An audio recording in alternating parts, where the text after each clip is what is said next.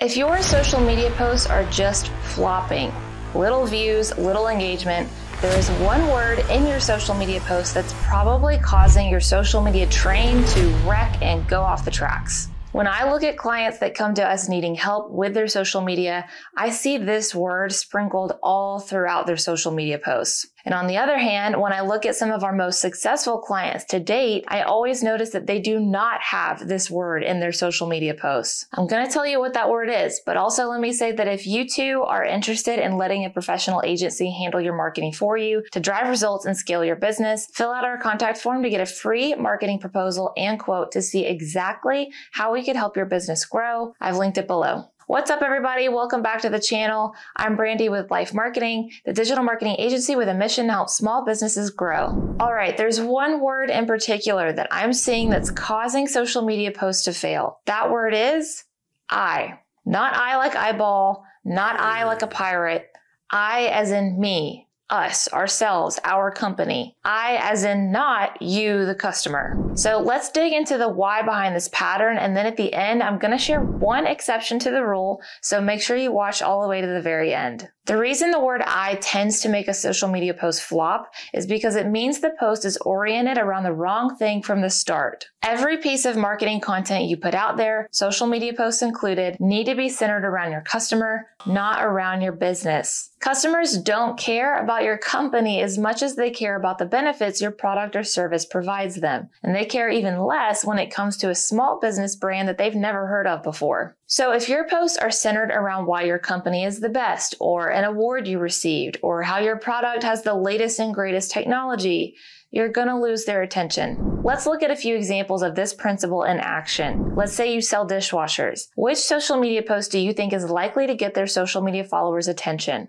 Our dishwasher has the latest cleaning gadget in it that wipes plates with a 360-degree Turbo Cleaner 3000. Or, you don't have to rinse or half clean your dishes before putting them in the dishwasher anymore. Our dishwasher will have every dirty dish, no matter how thick and cakey, sparkling clean in one wash. The second option sounds better, right? Why? It's because the second option addresses a pain point that the audience struggles with. They can relate to that scenario immediately. The first option explains how the benefit occurs with jargon that the audience doesn't care about or maybe understand. Let's look at LYFE Marketing as another example. Which sounds better to you as a small business owner? Our company has been listed on the Inc. 5000 list several years in a row. We've been featured on CNBC's The Profit, and we have top-of-the-line digital marketing experts at the helm of our clients' campaigns. Contact us today. Or if you want to see results like this, or like this, or like this, these are all results we have generated for business owners who needed help driving sales while growing and running their small business. If scaling your results sounds like something you'd be interested in too, contact us today. Which grabbed your attention more? Probably option 2, right? Why? Because it starts out showing goals that you're after. You want more sales and you want more leads. While all the points we mentioned in example 1 are great things, some of you watching may not even know what the Inc. 5000 list is, or have ever seen the show The Profit to really grasp the success of that. Or even if you do, you might think, okay, that's great, but what can you do for me? Example 2 answers that question. Let's look at one more example. Let's say you own a bakery. Example 1, we've got the best pastry chef in town. He's from France and makes 5-star desserts with top-of-the-line ingredients. Or example 2, no matter if you're gluten-free, have a peanut allergy, or simply want to enjoy fresh organic ingredients in your treats, everyone in the family can enjoy top-of-the-line desserts at our bakery. Again, we're seeing that example 1 has great points, but example 2 is all about the customer's experience, and that's going to win their attention every time. So let's wrap up talking about the exception to the rule.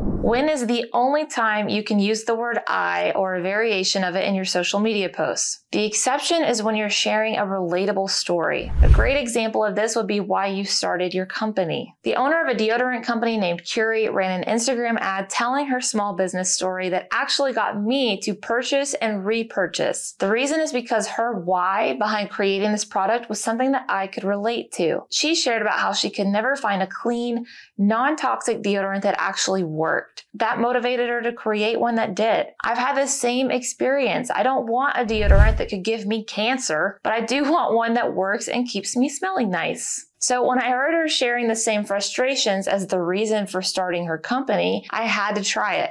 I tried it, loved it, and repurchased it. So in this instance, you can see why the exception to the rule is the exception to the rule. It's because it's ultimately still centered around something relatable to the customer. Take a moment and look at your existing upcoming social media posts for the month and read through them to see how you can reorient them to be customer-centered. And I'll see you guys in the next episode.